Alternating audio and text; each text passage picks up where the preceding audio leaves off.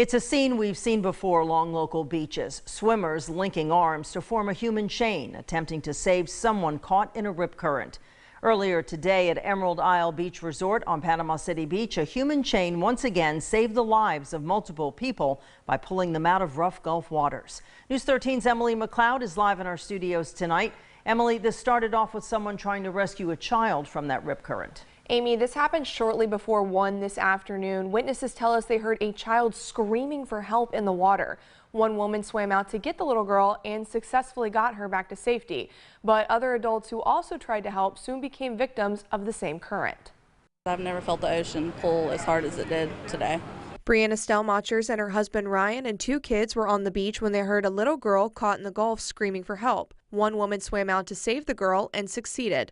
However, a second woman joined the rescue effort and got stuck in the Gulf. That's when Ryan Stellmachers and 2 other people got involved. So once, my husband got out there and I saw they were struggling, I kind of panicked. But, the strangers held my daughter and watched my son while I could help, and everyone got back in safe. Ryan Stellmachers says he took his raft out to save the woman, but the current was too strong to swim back in.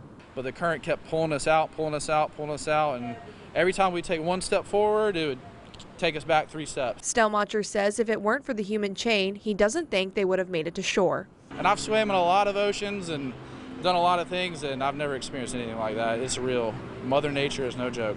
Stellmachers says Wednesday's water conditions were the worst he's ever seen. I would take it seriously. I'm the last person in the world to say that, because I'm always like, let's go to the beach. It's no big deal. I'm not scared, but that was no joke today. Single red flags were flying on the beach at Emerald Isle earlier this afternoon. They have since been changed to double red.